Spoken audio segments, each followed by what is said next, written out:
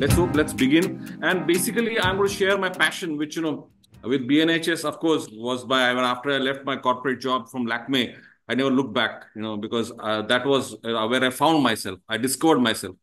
And I've met people like Salim Ali and Mr. Daniel and so many other people where I grew up, and I know so much. That's where I could get an opportunity to write about nature. And finding butterflies was what was a love affair I had developed there in BNHS, and that's a never-ending chase. And I like to share. And actually, butterflies showed me how beautiful our country is actually. Right from my veranda, from my backyard, I started chasing out. I grew up in the suburbs of Mumbai, Devnar and Govandi. So I grew up there, catching crabs and fishes and snakes with the local Koli boys. So you can imagine that was my beginning. And of course, my parents also encouraged me to keep pets, and that made me more responsible also. And that time there was no internet, no television, so this was a hobby, nature. And I got a job, of course, with BNHS. And I like to share now with you my passion, which I started chasing butterflies, and butterflies showed me how beautiful our country is. It's so diverse, so beautiful. And you'll not believe that I stopped going to foreign countries. I don't visit foreign countries now because India itself is so huge and so vivid and so diverse that one lifetime is not enough. And I have yet to see some part still. Okay, Yes, so we are going to chase butterflies, right, and discover, and not only with butterflies, I could see other wildlife also. That also I'm going to share. And every place is different butterflies, different habitat, different plants, animals, birds. Everything was different. India is so diverse.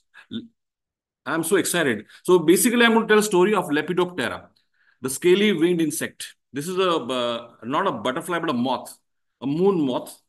And basically, look at the antenna, and that's a very specialized antenna where actually this is a male, and with this antenna, it can locate a female almost a kilometer away. You can imagine, it's almost like a sort of a radar that it can locate, and they're like a guided missile. They'll home towards the female when they emerge from their cocoon. So, it's an amazing naturality they have, these insects. We rarely look into it, but if you see, it's truly something which uh, it amazes you. And basically, moths are the first to evolve, on this earth before butterflies. And they are all moon worshippers, and they come out in the darkness, actually. They come out in the night. Mainly because, they want to avoid being eaten up in the daytime when a lot of predators are active, especially birds are hungry and active. So they want to remain hidden and move in the night, in the cloak of darkness. But of course, they have to go back and sleep in the daytime when everybody can see. And that's the time, that's the reason why moths are more, drab colored, camouflage. So you can't spot them. They look like dry leaves or dry twigs. And you won't believe that, moths are 10 times more than butterflies. And these are the moths. Some are colorful, some are not, but some are amazingly colorful and huge, like Atlas moth is the largest moth in the world. That's also found in India. And these are some of the moths. Just to give an example, don't worry, don't try to remember names. I'm not going to teach you anything. Just enjoy. So these are some of the moths. And butterflies are different because butterflies are diurnal, means they fly during the daytime, while moths are nocturnal. And moths have antenna which is hairy, feather-like. I showed you, but butterflies never have an antenna which is feathery or hairy. They have a hairy antenna, but always there's a knob at the end. Look at this uh, uh, uh, tip of this antenna. This is a butterfly antenna. And all butterflies and moths are basically don't have chewing mouth parts. They have straw-like mouth part. That means they can only suck liquids, no solid food.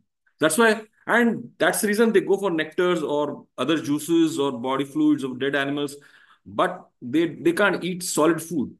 And that's the reason they also visit flowers. And that's very important because they are one of the major pollinators also. And the food prefer, you'll be surprised that some butterflies don't even visit flowers. They'll rather go to a dead crab or a rotting, overripe fruit fallen from the tree or a human sweat or urine, dung, but not flowers. You'll be surprised. That's a butterfly on the right. It's a blue bottle sitting on a dead crab, whereas there is a lime butterfly on the flower. So and because many of the butterflies require salts, and these salts are not available in the nectar. And these salts are available in the dead animals and in the urine, sweat, animal dung, bird droppings. So that's where they require, and they go for that. So that's another secret which a lot of people didn't know.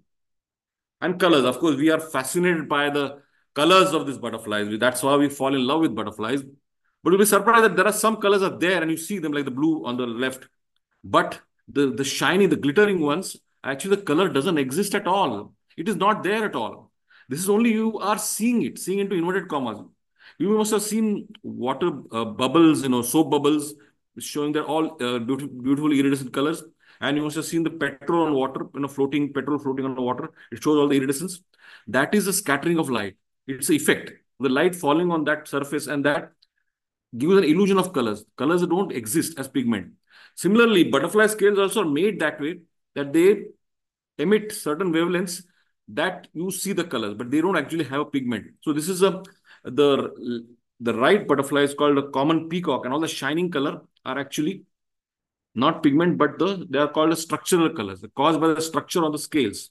So if you see the butterfly wings under a microscope, they look like roof tiles. And these are the roof tiles, the scales give the colors to the butterflies. One is the real pigment in the scales, and one is the structural color. So two types of colors you either have.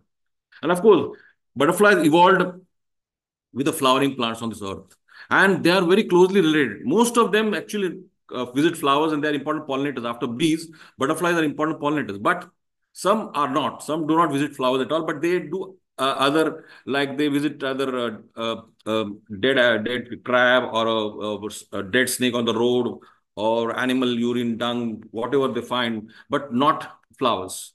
But majority of them are evolved with the flowering plants, and especially butterflies lay eggs on plants, and each butterfly has got a specific host plant. They will not lay on any green plant. Like the common mormon will lay only on kadipatta or lemon plant, but not on you give them a coriander or you give them a palak. No, no, they will not eat. So that's very specific. The caterpillars are very, very fussy. They'll rather die than eat something that they don't eat normally. They can't digest. So basically, world over, you can see there are something like 174,000 butterfly species and moths. And out of that, only 18,000 are butterflies. The rest are all moths. That means moths are 10 times more than butterflies. And India has got about more than 1,300 species of butterflies. More than about 1,300. And butterflies, scientists, the biologists have classified them into 6 families. And I'm going to show you those families as we proceed. So they are skippers, swallowtails, whites and yellows, blues, punches and judies, and brush-footed butterflies. So these are the 6 groups. And let's move to the groups I'll show you. First, we move to swallowtails, a very handsome butterflies. And look at the hind wing of this common rose. It has got extension. That extension is called a swallowtail. Of course, all swallowtails don't have extensions, but like the common jay doesn't have that extension. But most of the butterflies in this group has got extension. That's what they call swallowtails. You must see the bird called swallow, and they have long tails. That's the reason why this butterfly also has been given the name swallowtail. Like they have an extension of the tail of the hind wings, just like the swallowtails have. Then we come to skippers. Skippers, many of them are drab and moth-like, but they are butterflies very much. Look at the antenna. The antenna is slightly hooked, but they're always knobbed at the end. Not feathery, not hair-like. Hair-like, but always slightly swollen at the tip. So that makes them very much a butterfly. Skippers are very, very active, and they love flowers, and they visit flowers very frequently. And that's where you can find them and photograph them also. And then we come to whites and yellows, one of the brightest and beautiful butterflies. But you'll be surprised that this common Jezebel on the right, which looks very beautiful, show it to a bird, the bird will say yuck. Why? Because actually this butterfly, when it was a caterpillar, it has fed on a poisonous plants. It could not only digest the poison, but it has retained the poison in the body, in the caterpillar body. And when it emerged as an adult, winged adult, that poison still remains in the body.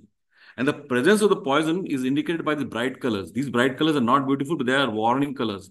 And birds soon learn to keep up from this brightly colored butterflies, because that poison actually, whenever a new bird makes a mistake of attacking this brightly colored butterfly, it comes in contact with the body juices of this butterfly.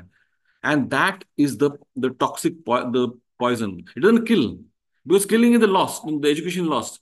the birds get educated. The bird starts vomiting, retching, it gets a palpitation, it starts shivering, and then never again will touch this butterfly. It gets a lesson of the life. It is a hard way, but it learns this way. So these are basically, this is the way the butterflies defend themselves in a very non-violent way. It doesn't kill, just educates its predators. And the common grass yellow is very common. Basically, we have seen this. So these are the groups, the whites and yellows. They are very, very specific groups, which most of the butterflies are yellows and whites in this group. That's why it's called whites and yellows. Then we come to blues. Blues are as, many of them are as small as your little finger's nail. They're not more than that. And they usually flutter around the roadside in the forest paths. And many of them have got tails also. And a false, a look head like a dark spot. That is basically a decoy. To look, to have a false antenna and a false head is basically sar salamat to pagdi pachas. You have to protect your head. So you have to have a decoy. Wherever the attack will be on the tail side. The real head is on this, on the left side, and the decoy is on the right side. So many times when you approach this butterfly, it starts moving its hind legs to attract the predator's attention towards a less vulnerable part of the body. That's how this kind of adaptation the butterflies have to protect themselves. So that's a common cerulean. Now you can see in this season, common hedge blue right in the Mumbai city, you'll see it in and around other cities like Pune or in Chennai also you can see them. And then you have the Judies and Punches. That's another beautiful group we have. Of course, Judies are mainly found in the South India, and majority of Judies and other Punches are found in the Northeast and North India, in the Himalayas and the Northeast, but not in the South India. Basically, you find mainly the plum Judies here. And then we got another group, beautiful group called the brush-footed butterflies. So friends, this is another beautiful group we have of the brush-footed butterflies. And here you have baronet. Now it's very commonly seen in the gaudy baron. And you'll be surprised, when who gave these names are given by the British officers, basically. They were actually, when they were stationed in India, that was a hobby was there to collect butterflies. Actually, they used to catch and kill them and pin them. And that's the time they gave these names to butterflies. And that's how we got all these names of the gaudy baron, the baronet, and the swordtails. And they studied also. They did a serious studies of the butterflies also. They wrote books then. Because that was a fashion then, to collect butterflies and to study and to pin them and to have a collection. And when many of them took back the collections to, and now they're in British Museum, majority of them. Of course, we do have here in India, but they took majority of that collection. And you can see now why we have so many butterflies, If you go to England and ask them how many butterflies they have, they will proudly say 47 species. And you come to India and you see how many we have, 1,300 species, almost. That is because we have got so much of diversity. Look at we have got 10 biogeographic zones, right? Starting from Himalayas, from Arunachal Pradesh, you have Assam, then you have got Central India, then you have the Western Ghats, then you have the Andaman Islands. So it's an amazing.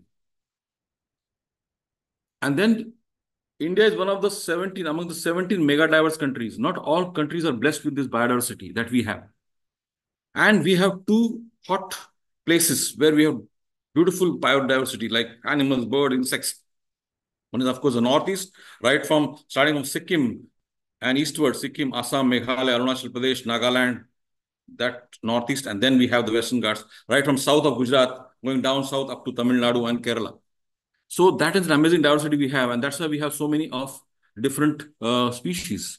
Now we start our journey exploring India right from the Ladakh. And we are in the Trans-Himalayan region. Trans-Himalayan region means beyond Himalayas. And that's the Sindhu River, right? And you can see it's all barren. There is no forest there. Trees are there, but they hardly grow above your knees. But there also you can see butterflies. And I went there because some of the butterflies fly about 10,000 feet. And even the lakes are there, but many of the lakes are brackish. They're salt water. That's the reason why, because once upon a time, Himalayas were possibly was under the sea, and now they are rose. And you still have the lakes which are salty. And a lot of birds from Mumbai, they fly out to Himalayas to breed there actually in the July, August, September, and they come back in the winter to avoid the harsh winter there, and they spend their winter in Mumbai, then go back to Himalayas again to breed there. That's a place, Somori Lake. And that's the top predator. You don't have tigers and lions, elephants there in Himalayas, but we have another predator called a snow leopard. And of course, nowadays we are getting good pictures and good sightings of snow leopard. People have been very successful in spotting snow leopards in the Himalayas, and this is one of the top predators. Of course, I have not photographed this in the wild; it's a zoo photograph. But yes, I hope to see this top predator in Ladakh. One that's on a wish list. I have not seen it, but of course, uh, I had to go there for different reason actually, and I found a desert in Himalaya. That's a Nubra desert, right? Can you imagine? Not only desert, but even camels also. These are the these are not double hump camels. They're single hump. These are double hump camel, the bacterian camels, and not the camels you see in Rajasthan. These are possibly brought in by the Mongolian traders who used to trade via these passes coming to India, and even the invaders came through these passes. And that's a Nubra desert in the Himalayas. Imagine a desert right in the Himalayas. And there you have this handsome Tibetan wild ass.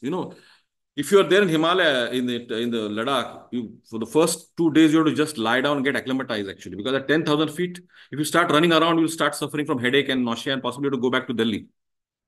So that's the reason you have to actually get acclimatized and you wait till your body gets used to it. But these animals, if you see them running at a speed, you can imagine the lung power with that rarefied air at 10,000 feet.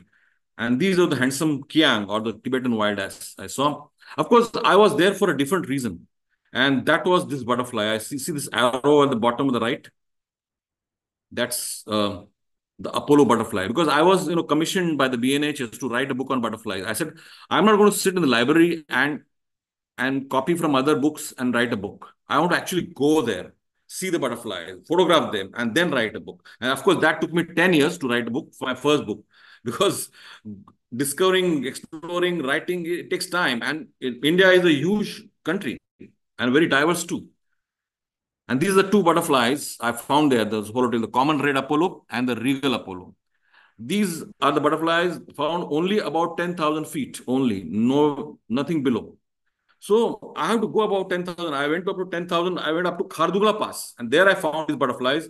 And I was overjoyed when I found it. So it was a dream actually to actually photograph them. I was shivering I saw this and I was photographing them.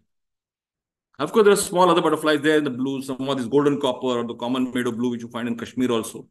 So these are the smaller butterflies. And some of these nymphalids called the high brown fritillary or the silver spot or the Ladakh tortoiseshell. The tortoiseshell found only Ladakh region. Mainly, that's why it's called Ladakh tortoiseshell. Tortoiseshell is also found in England. That's a different tortoiseshell, of course, the common tortoiseshell. But here we have this Ladakh tortoiseshell. We have another Kashmir tortoiseshell also here. Now we cross over the Himalayas to the wetter part. You can see the pine trees and the fir and the cheer pines and junipers and and tall trees, but they are different. They don't have broad leaves. They have cone, needle-like leaves because they have to survive in this harsh winter. And even the afternoon temperatures are become very, very hot. You can get a black nose if you are not properly protected with a good sunscreen. Here in Himalayas, you can get your entire skin will start peeling from your nose first. But these trees are specially adapted to that kind of to extreme hot and extreme cold. But most of these are adapted to extreme cold region where the snowfall is there. And there, if you happen to go in April, May, June, the entire Himalayas, right from Kashmir to Arunachal Pradesh, entire Himalaya is set ablaze with these flowers, beautiful flowers, and that you can see across the Himalayas. And that's a spring season actually. That's a spring season in Himalayas, and that's time you can see orchids also. And you can see a Himalayan black bear too, of course. But of course, these bears are huge and strong. I had photographed in the Sikkim Zoo, but they are different. They are not a sloth bear you see in Ranthambore or Kana. These are different and very trim and very strong bears, and with a V mark on their neck below the chest, just to show the different kinds of animals found at different habitats. And there also I saw the skippers there. This is a spotted snow flat. Why it is called snow flat? Because it has got a white patch on its hind wings. It's called snow flat. And the straight swift. Why it is called straight swift? Because these spots are arranged in a row. The spots. That's why it is called straight swift, like a straight line. These names I said they were given by the British officers who used to collect. That was the hobby during the time when British officer was posted in India. And then, of course, I found another Apollo called the Blue Apollo. This Apollo flies at slightly lower altitude at about 8,000 feet or 9,000 feet. And I was overjoyed when I found this common blue Apollo. I wanted to photograph this also. It was on my wish list. Another handsome butterfly I found was a yellow swallowtail. That's again another beautiful butterfly you find in the Himalayas. You find them in Russia also. You find them in the Europe also. Of course, there are different subspecies, but yes, they are found in Himalayas because Himalaya has got a climate that is like Europe-like climate. So you have very similar fauna is found in the European and Trans-Asian region. And then we found this red-bodied swallowtail. They are not the common rose and crimson rose you see around Mumbai, but they had extra long tail. And one is called a common windmill, and another one is slightly bigger. It's called greater windmill. And they move very slowly. Why slowly? Because they have got red, bright colors. I told you about warning colors because they move very slowly, fly very slowly because they want to show boss, देख लो मुझे ठीक से. Have a look. I am distasteful. I can give you a bad tummy, bad palpitation and nausea. So birds should learn to keep up from these butterflies, and these butterflies always fly slowly to display their warning colors. And these are found in the Himalayas, and it's an amazing sight to watch. There they glide slowly in the Himalayan valleys and come to the flowers. And then there are these black veins. You see the white is called black veins. See the veins, the black veins, the black markings are there. And another Himalayan brimstone. You can see the common brimstone in Europe also. And you can see the Himalayan brimstone if you go to Kulu Manali or even Sikkim, you can see them on the Himalayan mountains. And then some butterflies are very drab color. Why? Because they are not found among flowers and meadows, but they're found among the rocks. And they have this very different color because they remain almost invisible among the rocks.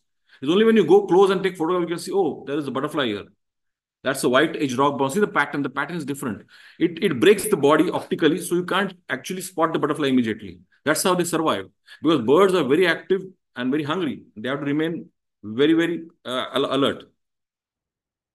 And the great satyr, you can imagine the kind of names these butterflies have. And these butterflies found even Pakistan, in China, and some of them in Myanmar and Thailand. So all these names are common names are used by these same countries, and that's how we recognize. Of course, there's a Latin name also, which is common internationally. That remains the constant identification of butterflies. But there are common names which are used commonly in these countries, and these were named by the British officers.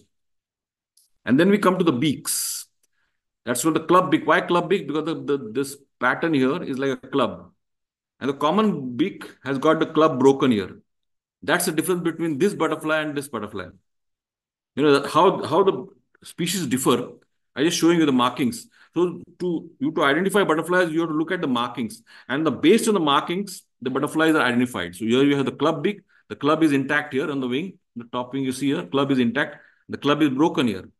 That's called the common beak. And these are found in the Ooty, in the South India, as well as up to Matheran. You can see them around Mumbai. And then you can see in the Himalayas. These are basically the hill butterflies, hill dwellers in the forest. Now we come to this little broader leaf. Let's see what animals and butterflies you see in this forest. Let's see. Oh, wow. You see the red panda. If you happen to go to Darjeeling and on the Sikkim side, you can see the red panda. That's a cat bear. It's a more of a tree dweller. And there you see other butterflies also, different butterflies. That's another skippers again, but they are different. The green aulet and the large white flat. It is much larger and what beautiful butterflies.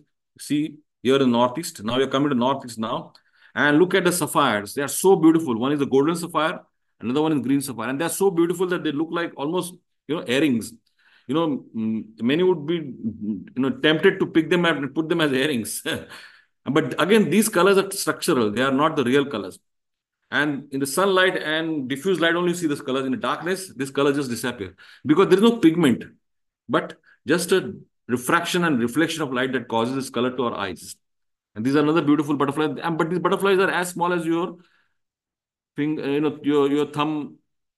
You can imagine the size. And then we come to another butterflies called the Eastern Courier. Male and female are different. Like in Eastern Courier, the left one is a male and the right one is a female. That's how some of the butterflies, the male and female, the color difference, and that's how you can make a difference between male and female. Some are very similar and very difficult to make out which is a female and which is a male. Unless you examine them properly, and female is much larger and which is with a fatter abdomen. Otherwise, they look very similar. Another handsome butterfly, we have the large silver stripe here. Again, a Himalayan butterfly. And then we have the purple emperor. Purple emperor has got this blue color, which is actually changes according to the angle it moves. So it's a structural color, not a real color. So as the light falls, the blue color changes. Different hues of shades of blue you see as the butterfly moves. And now we come to Ramganga River in the Corbett National Park. Let's see what you see in the Ramganga River and the Corbett National Park. Gharial is a basically fish-eating crocodile. It doesn't attack human beings, and it's basically fish-eating. It's endangered now, and it has been protected by the Wildlife Protection Act, which we have to protect lions and tigers, and Gharial also is protected. The male has got a big ghada, a sort of a pot-like thing structure. That's what ghada, and it makes a sound during mating time or during the courtship time. And this is a male which we saw in the Ramganga River. And there we saw the elephants too. Elephants require huge forests. They don't stay in small forests. That's why we don't have forest elephants in Maharashtra. Why? Because forests are not good enough to support elephants. Elephants need big, continuous forests. If they stay at one place, they'll destroy the forest and they have to keep on moving. That's why elephants keep on moving between Kerala, Karnataka, Goa, then back again, Karnataka, Kerala, Tamil Nadu. They keep on moving because if they stay at one place, they will destroy the forest. But they also grow the forest because they are the one who disperse seed. And they are the real gardeners of the forest. The elephants and other animals. They bring up, disperse the seeds and the forest comes up. But at the same time, they require huge tracts of forest. These elephants, of course, these elephants I saw in the Corbett National Park, they come down in the summer on the grasslands. And then we come to Tarai. Tarai region is basically the forest in the foothills of Himalayas in the Bhutan and Sikkim and in the Uttar Pradesh region. Let's see what you see here. Wow, that's a golden langur, not the langur you see normally around the national park or other places in the zoo, but these are very rare, but rare langur, which was discovered in 1957 by a tree planter called the EPG. And it is still rare, and it is found only in the area of in Bhutan and Manas, adjoining Assam, and nowhere else. That makes it a very exclusive animal and very rare and endangered species. And to see, go on the border of Bhutan or on the Assam border, we can see this, and is more timid than the normal langur. Other langurs might be a little aggressive, but this is very timid and very docile langur.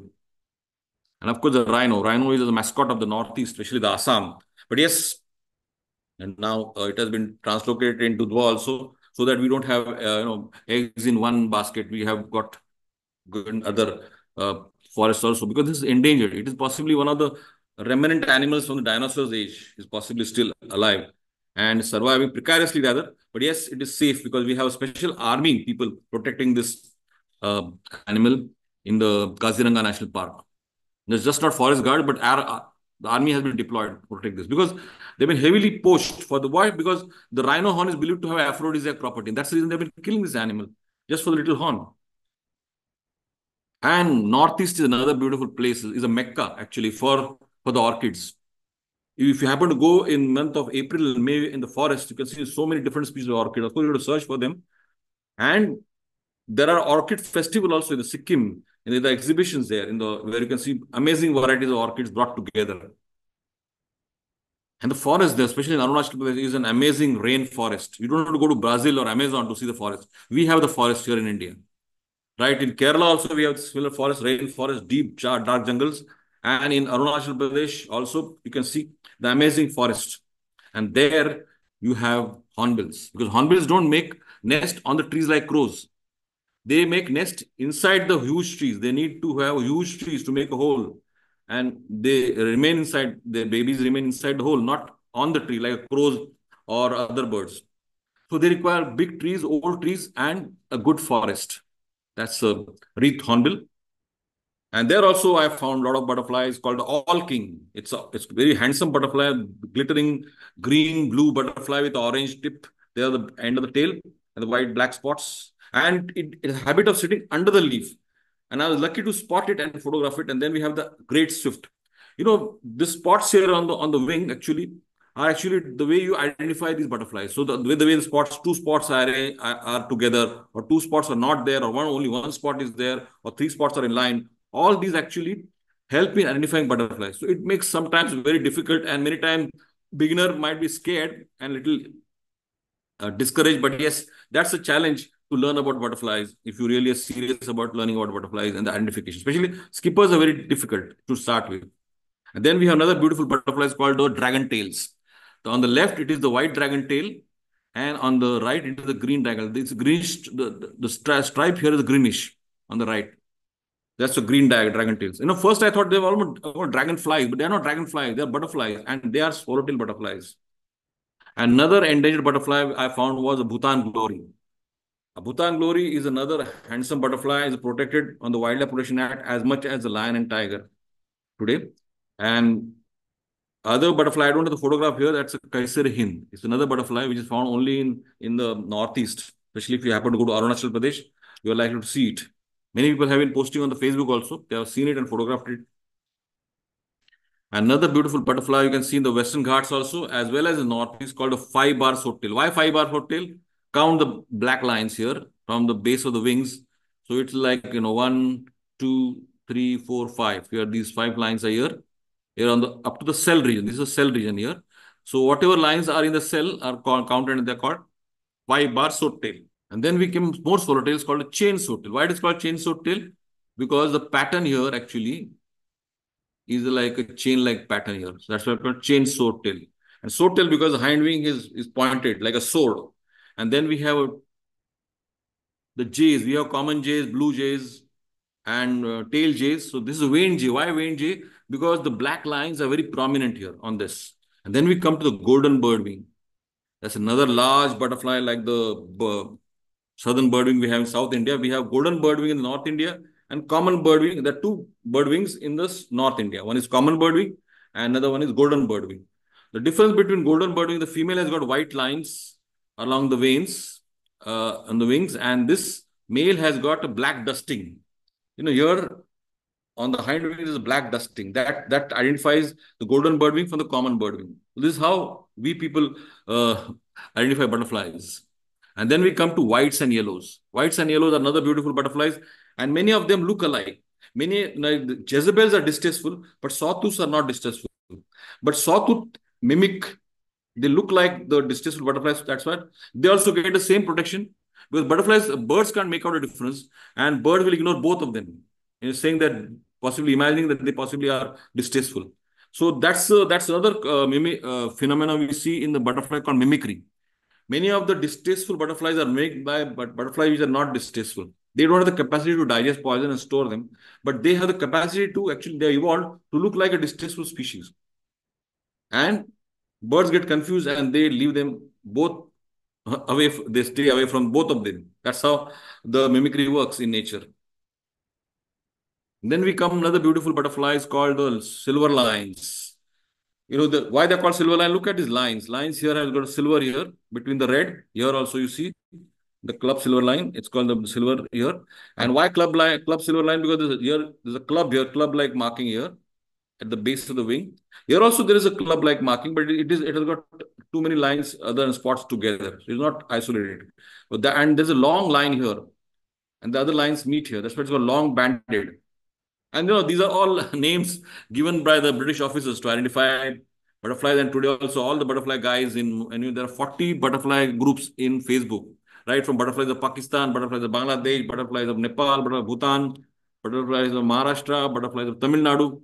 And we don't discuss politics. We only talk about butterfly. You can also check out and see how active we are. And so many butterfly people are, upload pictures and share with each other. Amazing. It's so peaceful there. We don't talk about politics. No war on butterfly groups. And we have the punches here. Punches are found only in the northeast. And these are small butterflies. And they are very fast moving butterflies, and they're found only in the northeast. They don't have tail like the long band, but they're a different group. Like they belong to the group of plum judies. And then we come to nymphalids, some of the crows. Here in Mumbai, you see they are black colored. But in Himalayas, they have blue colors. and they move in such a beautiful, the light and the shadow area, and that blue color flashes. Amazing to see these colors, and they are distasteful again. Birds don't eat this butterfly. They don't attack these butterflies because these are the warning colors. And crows, as such, they feed on distasteful plants in the caterpillar stage, and they harbor poison in their body. Poison is not to kill, just to give a distasteful experience for the birds. Birds survive and will never again touch these butterflies. There are some butterflies like the tiger palm fly has got a pattern which can merge with the dead leaf, and if it sits among the dead leaf, you can't see it. And that's another butterfly called a Jezebel palm fly. It tries to look like a distasteful Jezebel. That's also palm fly, but a different palm fly. And then in the deep, dark jungle, some of the butterflies are not found in sunny patches or the grasslands, but you have to go in deep, dark jungles and infested with leeches, the blood-sucking leeches. They're falling from trees also. And whenever we go to Arunachal, we have to have the leech soxes, and we take salt, and we took tobacco to get rid of leeches, but still leeches get us. But that's the price we pay for getting these handsome butterflies. And these, like the striped ringlet and the jungle glory, are found in the dark, deep jungles of Arunachal Pradesh. And now we come to Sundarbans, the mangrove forest that we share with Bangladesh. And that's where we travel in the boat. Sometimes we stay on the boat also. And the mangroves are extensive, and channels are extensive and quite huge. And that's where I saw the tiger here. Of course, it's not easy to see tiger in Sundarbans actually. I had been almost 7 times. I saw almost only twice I saw tiger. Otherwise, it's easy to see tiger in Maharashtra or Madhya Pradesh in Tadoba or Kana, but not in Sundarbans. But I was lucky to see that. And tiger was actually watching, came out, and we were in the boat. But the tiger actually came actually for some other reason. It had actually spotted a deer and almost went for the deer, but this time the deer was lucky and deer escaped. It's not easy for a tiger every time, lucky. It has really worked hard for his lunch. But there I had gone to see another tiger called the white tiger. This butterfly is found only in the mangroves of Sundarbans and Odisha. And I was writing a book and I wanted to have this butterfly in my book. And finally, in Sundarbans, I found this butterfly and I photographed it. That was the tiger I was after in Sundarbans, not the real big tiger. That's a white tiger of Sundarbans. And of course, Sundarbans, you can see that the saltwater crocodile. This was almost 25 feet long, but just basking there. We were in the winter there and they were basking, and I could go almost 10 feet near to photograph this. So that's the beauty. When you're traveling in India, you have so much diversity, so much of surprises you see. And then you have the ghorpad. But this is not a ghorpad we have in Maharashtra, that is the which was used by Tanaji Malusare to scale the Kondana fort, but this is a water monitor. This is found only in Odisha and in West Bengal. And it becomes really huge, almost like a Komodo dragon. But Komodo dragon is much more bigger and stronger, of course. But this is a relative of Komodo dragon. It's found in Sundarbans. This is water monitor. It can swim and eat fish also, crabs, snakes, birds, whatever it can take on. And can climb trees also. And of course, Sundarban was good for birds also. Some of the birds I saw, which I don't see other places, that is the brown kingfisher, or we have the collared kingfisher here. And nothing else than I saw watch the crabs. The beautiful red crabs came out in the low tide. And of course, each male had a territory, and often they fought together. The loser had to go back in the hole, and only the winner has a command over the area. And the fiddler crabs have got one large claw and one small claw, and they keep on waving and signaling. You can see them actually in Mumbai, in Bandra and other places also. But those are different colors and they're smaller. But these are orange, which you find only in the Sundarbans and Odisha region. And now from the east, we come to the west. We are in the Thar desert. But in the scorching desert also you see some butterflies. Let's see what butterflies seen in the scorching desert. That's a large salmon Arab. Yes, we call them Arabs because they're found in desert. But of course, this salmon Arab is found in the arid regions of India, like in Tamil Nadu or Andhra Pradesh and in Maharashtra. They're found not just in Rajasthan or Gujarat. But that's the butterflies are mainly found in the desert region of Rajasthan and Gujarat. And then we have small orange tip, also found in the desert region. Very brightly colored, pretty butterfly, but found in the drier regions of India. And now we come to the Sal forest, the central India, is the land of the tiger. And this is not sal, not teak tree. This is Sal. Sal is a very strong tree, very large, huge, and it say that 100 saal khada, 100 saal pada, or 100 saal sada. It's so strong.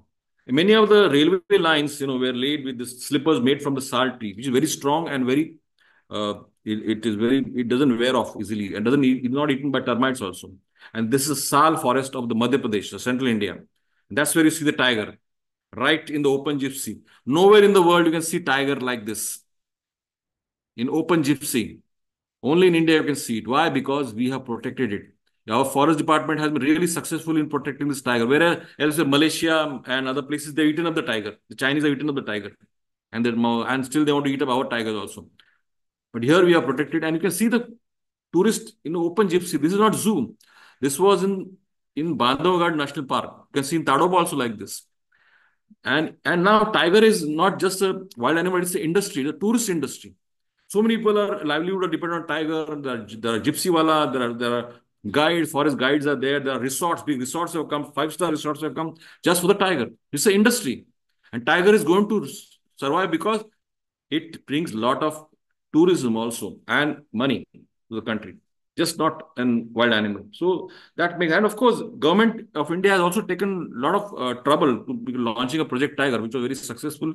And we have tiger which no other country has, that kind of tiger. Of course, Nepal has, Bangladesh has, but not like this. Of course, now we come to small as birds of some of the grasslands. Look at the bill.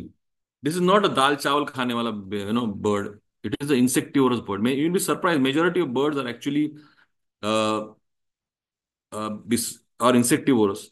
Not everybody eats dal chawal. And just looking at the bill only, you'll make out that they can't eat grains. And they are the major predators of birds and butterflies and other insects. And striped tiger, there's another beautiful butterfly found. It almost looks like American monarch, but this is found in India, of course, in Mumbai, and it is known to migrate. Actually, it migrates from Western Ghats to Eastern Ghats towards Eastern Ghats in the monsoon, and then comes back. After the monsoon is over, it comes back to Western Ghats. But it is not the same butterfly that comes back. It is possibly third or fifth generation that come back to the same place where its ancestor were there.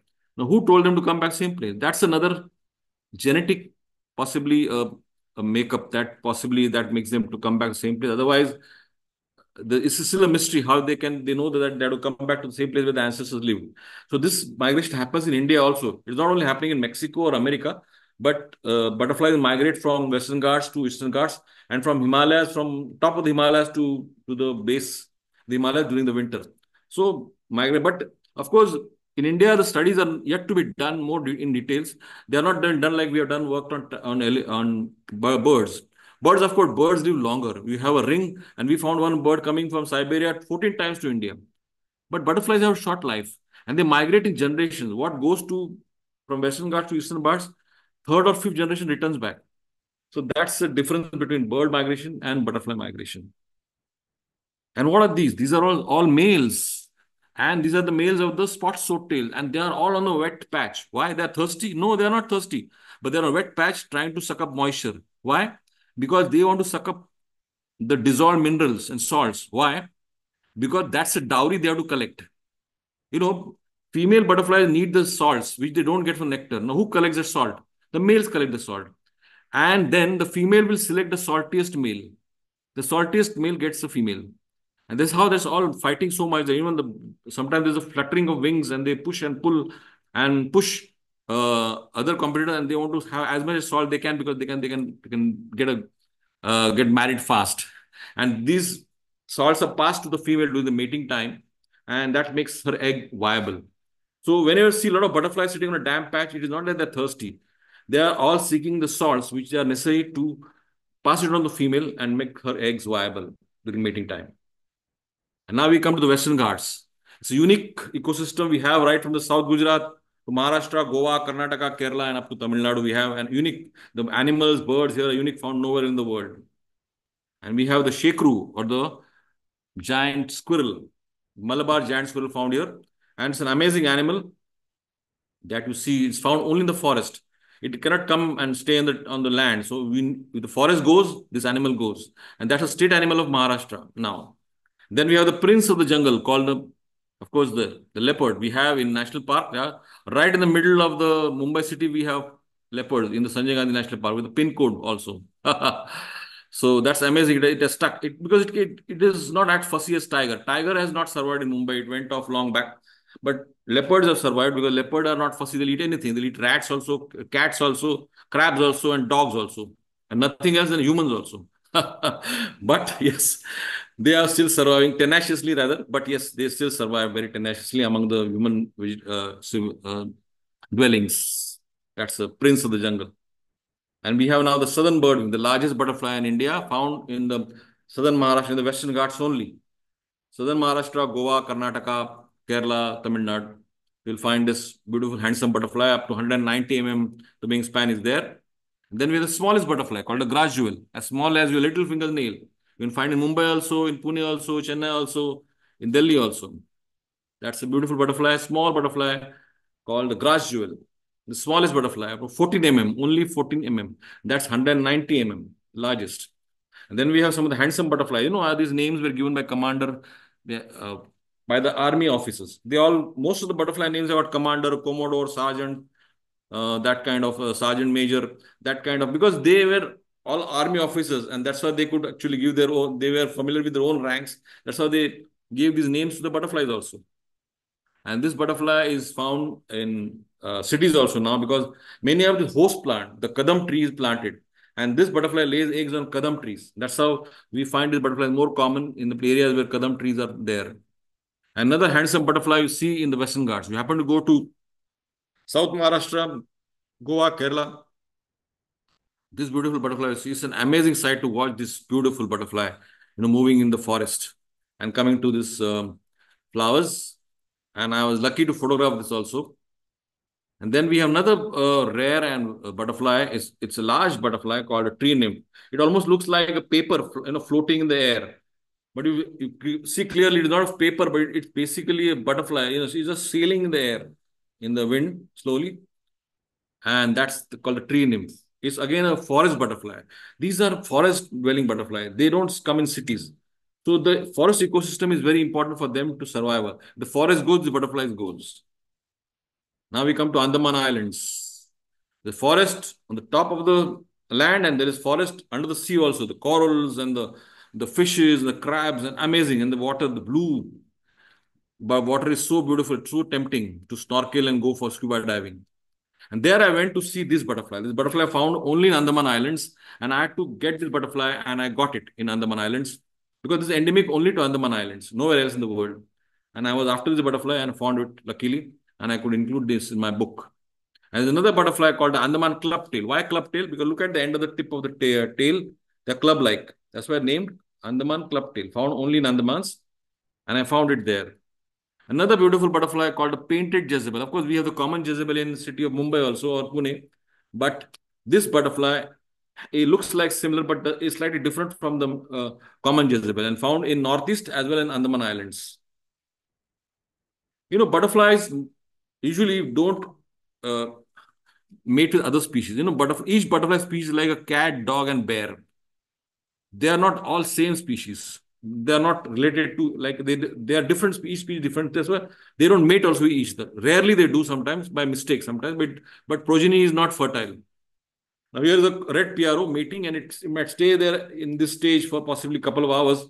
And then the female will start looking for a host plant, which is very specific. Now this butterfly will lay egg only on the bryophyllum, or the panfuti, or the patthar chart, the the plant which we sometimes are used, it break the leaf, and there are, this leaf itself will on the border of the new plantlets come. So that this butterfly will lay only on that.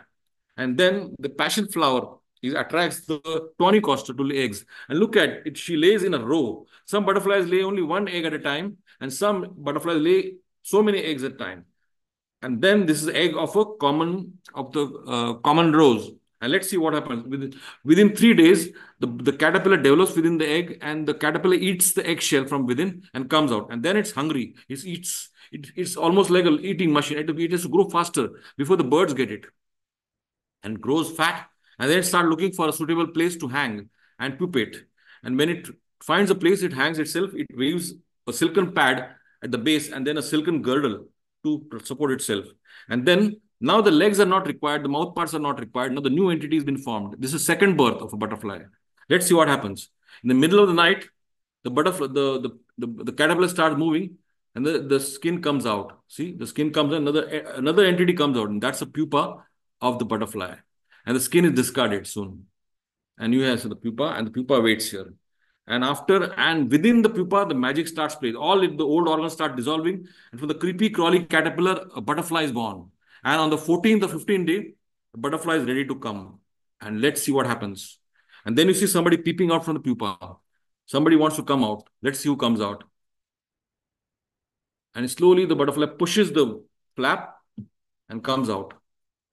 Pushes and comes out. But it's all crumpled. The wings are crumpled and the abdomen is swollen with the butterfly wing.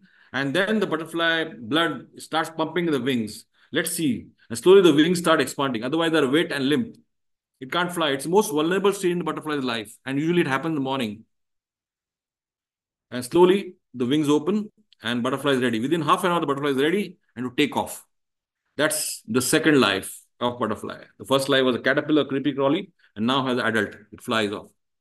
But of course, to stay in a pupal stage stays for maybe sometimes 15 days, 8 days, or sometimes month also. It has remain invisible. Now here you see the pupa of the common mime looks like a broken twig. This is a real twig, and this is a pupa of the. So it looks almost like a broken twig, and it can that's why it remains invisible.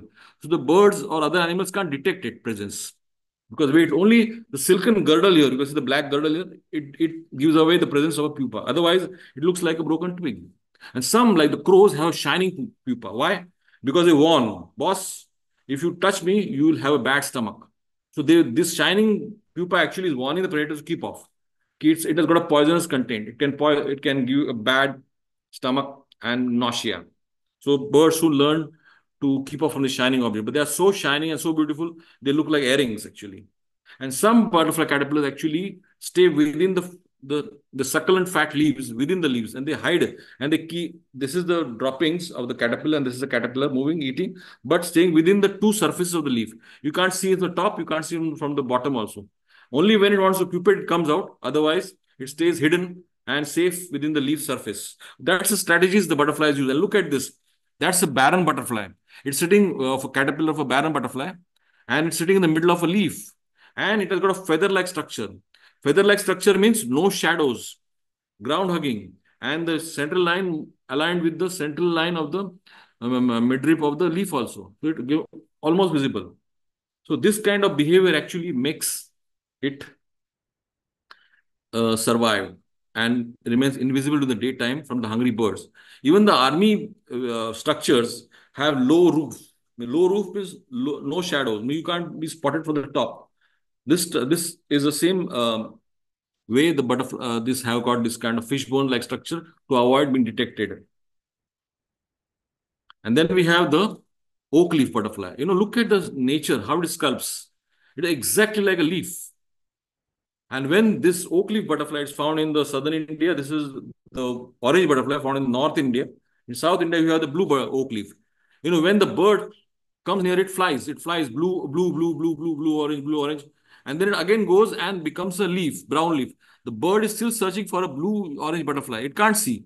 It has closed its wing and become a leaf. That's a strategy how it fools a bird. And then you have this silver line, which has got a false antenna and a false head at the end. So as I told you, Sir Salamat to Pagdi Pachas, have a false head. And if you come near this butterfly, it starts, moving this hind wings to attract the predator's attention towards less vulnerable part of the body. That's a tail that, losing bits of tail and wing doesn't harm the butterfly. It can still survive for a couple of months. And that is what is the lifespan of butterfly is, a couple of months. And then we have a false eyes and false at the border. If there's attack, the attack will be on the edges of the wings. So it's basically attracting the predator to attack here. So the main body and head is safe. That's how this is a common evening brown, which has got these eye-like markings. Of course, life of butterfly is not easy. Actually, you have a lizard waiting, or a toad, or a tree frog, or even a specialized wasp who goes and catches these caterpillars. It paralyzes them with venom and stores in its in mud houses to feed its young ones. So butterflies have a tough life. It's not easy as we get up in the morning and go to office or school. And sometimes specialized wasps which actually inject their eggs inside the caterpillar's body, and then the like an alien, they come out from the caterpillar's body and weave the cocoons here. You can see on the top left, and then on the right also inside below, you see the cottony structure. It basically this caterpillar the wasp injected the eggs inside the body of the caterpillar. The caterpillar stayed like nothing, it didn't look ill at all. Suddenly, out of the blue, they just came out of the body and started weaving cocoon out of the body. And then soon they emerge and they start infecting other caterpillars. Now, these caterpillars are now used as pesticides. People have realized that using real pesticide is bad because pesticides don't kill um, pest species, but affect the humans. So now elsewhere, actually, these kind of wasps, specialized wasps, are released in the field, like a guided missiles to actually detect the caterpillars and kill. That's how they're using. They're using fungus, bacteria, and virus and wasp and praying mantis to ladybird beetles to tackle the pest problem, but not pesticide. Till today, not a single pest species has gone extinct. Only thing the companies have brought pesticide after pesticide, stronger pesticide. Where the pesticide has gone? All the pesticide which are pumped on the food, on the ground, has come to us. Because we are on the top of the food chain, like a dinosaur, we are waiting there to go extinct almost. Because all the poisons which are sprayed on the crop come to us. And caterpillars and other butterflies soon, get immune to these pesticides. We cannot. And some caterpillars have got a special organ called the osmeterium. Actually, it has got a certain chemical which repel these wasps. The wasps which come to lay eggs inside the caterpillar body, it just the organ pops out and start giving a very pungent smell and repels the attacking wasp. So this is the first insect repellent manufactured by insect itself to repel the wasp attack. And of course, spiders also are one of the major predators for the butterflies and other insects and keep the butterfly and other insects population down. But yes, birds are the major.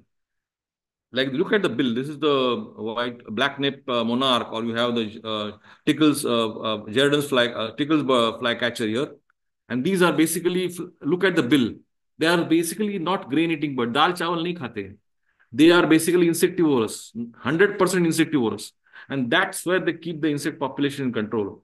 And if you have this bird nesting around your field and crops, they'll control your pest species. So you always encourage such birds to nest around your crop by having good hedges. But of course, the major problem is losing habitats. We are losing forest at a very rapid rate. And that is causing a major problem, not only for animals, but for us also, because a lot of these forests are where the rivers are born. And rivers, fresh water is very important for us. Our civilization will survive only there is a fresh water. We can't go to the sea to fetch water. And finally, we should realize that we are part of this web, this precious web of life. We are not out of it. We are part of it. Something happens to the web of life, we are going to get affected. So we have to take care of the entire web of life, the little creatures that are there, because whatever affects them is going to affect us also. And then finally, we have to come back to our precious planet, beautiful Earth. And this is the only planet we have. We can't go anywhere else. And we have to really, really take care of this precious, beautiful planet we have, because we can't go to the Mars, can we? Thank you, friends. Thank you so much, Isaac. Very interesting talk, like a mini National Geographic series. I had a question for you. Yes. Like maybe about 2 decades ago, there was a shortage of sparrows in the city, and various Yeah, citizens' yeah. initiatives happened Correct. to bring back sparrows. And there are certain pockets of the city which are now having sparrow population. Can we do something similar for butterflies? Is it See, one thing, practical? Is it another thing, feasible? yeah. See, first of all, why sparrows actually population diminished because you and me, because our lifestyle changed. Now sparrows don't nest in our houses. Earlier, when I was kid, the sparrows to come and nest in my houses, in my kitchen or my bathroom. Correct. Now we have air-conditioned rooms, we have glasses, and we have air-sealed houses. So they don't have place to nest. And our houses have changed. We don't have tiles. We don't have the other coverings. And there are no, and now we buy our atta from not from the chakki. We don't go to chakki to grind our atta. Otherwise, the ladies who sit outside the floor mills and they used to clean the atta, and a lot of spillage is there. And we have the banya and a lot of store selling these grains, food grains out where the sparrows to come. Now we have malls. You get packed up. So our lifestyle has changed. So that has affected sparrows. Butterflies also are affecting because now we have got more plastic gardens, your lawns, and we've got beautiful foliage, but these don't actually help the ecology or the butterflies and birds. So we have to have the greenery which is friendly and not hostile to the these butterflies. They should be friendly. So that's why we encourage butterfly gardening. You can actually attract your butterflies right in your doorstep or your balcony if you have certain plants like lemon, kadi patta to start with, and you can have butterflies visiting your balcony even if you're on a 13th floor. So that's possible. But you have to have a garden that is friendly to birds and butterflies, and not to have a plastic garden which is not doesn't attract butterflies or any birds in your garden. And what would examples of friendly gardens be? Friendly garden means basically, like not to use pesticides in your garden. Avoid pesticide. Because finally, pesticide is going to harm us also. So try to use something which is very friendly pesticide, like a soap water or a tobacco water, but nothing very those deadly chemical like Rogor and all that, which are actually harmful to us and carcinogenics. So we have to avoid that. Another thing is that we have to have plants like fruit trees, something like the guavas, or sometimes have kadi patta, lemon, or some of the flowering trees like lantana or some of these honeysuckles are there. So where you can attract the butterflies for that. So you have to plant these kind of plants which actually attract butterflies and birds. And mulberry is there, like mulberry attracts birds eat. So this kind of makes them, so you can have bats also visiting your garden, birds also visiting garden, and butterfly. If you like, some people don't like, but if you like, you want to have, you can have it like that. Now, if your plants get eaten up at the time, but that's a little small price you have to pay, and it doesn't kill the plants, but sometimes the caterpillars, but you learn to tolerate those caterpillars. You get a beautiful butterflies. So, two questions from the same person. What is the name of the small yellow butterfly which you see commonly in Mumbai? Yeah, And same person had another question. Is it good to have flowers attracting butterflies in our balcony gardens? Will it yes, attract harmless ones? yeah, yeah, yeah. Yeah, but see, the yellow butterfly you see is called a common grass yellow. You see the small butterfly which flutters around the roadside. The bigger yellows are called the immigrants, which are on the roadside where the trees are planted of cassia trees. They lay eggs on the cassia trees. The small ones are grass yellows, and they don't actually lay eggs on grasses, but they are usually found in grasses. And then about the flowers, yes, you can have a lot of flowers on your garden. Not only your balcony will look nice, but it'll attract butterflies like the sadafuli, or you have the I don't know about the English name. I forgot it about the English name, but here you have lantana. Lantana is you can get different colors: yellow, blue, pink. You can I know butterflies don't like roses or chrysanthemums or dahlias. They'll flowers also are there are bee flowers, there are butterfly flowers, there are bat flowers and bird flowers. So butterfly flowers are tiny bunches. They come in bunches like the axora and then the lantana. The tiny flowers together. So they prefer that kind of flowers. They don't come on the big flowers like dahlia or chrysanthemums. So that depends on which flowers you use. Yeah. Someone just private messaged me. He said they have a frangipani tree. Is there anything they can do to attract butterflies to Actually, it? frangipani tree, actually is no good for attracting butterfly. Actually, cheats insects. Why it cheats? It attracts the insects to pollinate it, but doesn't reward it with the nectar.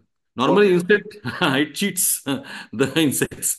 Actually, frangipani is not an Indian tree. Also, basically, it's a South American tree. It has come from Hawaii and that region. But frangipani actually, insects visit the the flowers for nectar, and while doing that, it pollinates, and flower rewards the butterflies with the nectar. And butterflies or bees will flower visit only when the nectar is there. But sometimes the frangipani actually fools by somehow the insects visit it, pollinate, but they don't get there's no nectar in the flower. Same person messaged. What about the alamander? Alamanda also is another not an Indian tree, so it doesn't actually attracts butterflies as such. But it's Oh, a showy plant. It's a climber actually, Alamanda with yellow beautiful trumpet flowers, but it doesn't really attract okay. butterflies. Butterflies require need bunch, small bunch like Axora, Lantana, or Verbena, or Okay. Pentus. These are all with bunches. They come in bunches, small bunches. And yet another question. Do hibiscus attract butterflies? Yeah, yeah, yeah. So surprisingly, though it is a large flower, but it does attract butterflies and it attracts sunbirds also. So it's good to have hibiscus around you, and especially those not the double hibiscus, but the large Hawaiian hibiscus or even the ordinary red hibiscus are good to attract sunbirds and butterflies, both of them. Yes. Comment by Chinmay. Lantanas are considered invasive species. Yes, So once upon a would they time, be? lantana was considered as invasive species, but now lantana has no more that much of a force to worry about. We have got Eupatorium, Chromonella. That is more worrying actually. And there's another creeper called mile a minute. It grows almost a Okay. mile in a minute. So those Oh, are more invasive than the lantana. The lantana which we use in gardens actually are not invasive at all. Which one came? The wild variety came from South America. That was invasive. And that is still that place is invasive, but now they have been able to control. But not to worry about lantana. Lantana is very good for butterflies and birds also. The berries of lantana are eaten by birds also. Even as a child, I ate them. But birds love the cherries of the berries of the lantana, and butterflies love the nectar. okay. We're done with the questions, Isaac. Thank you Yes. so much for your time. Welcome. Really Welcome. appreciate it. And well, one question has come in if you have the time. Yeah, yeah. What about butterflies found near Lonar crater? Do they have any special features? Not really. Basically, lonar possibly occurred much later, before the butterflies possibly were there.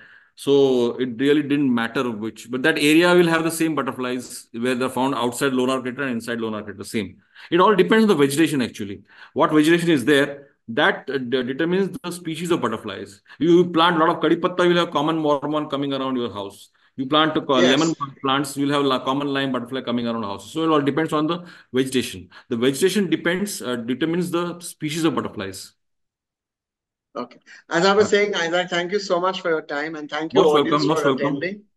I'm Uh, glad that the actually the electricity is gone, and I'm oh, not an inverter, but luckily the internet is not gone, so we survived. Sure, we are thank God. grateful for to internet for that. I was worried. I switched off the fan. Actually, I'm sweating, but I said okay because I have to save the inverter. Thank Now you I so much can. for your time and thank Most you, welcome. everybody. Most Do please welcome. attend all our future talks. Thank you. Thank you. Thank you.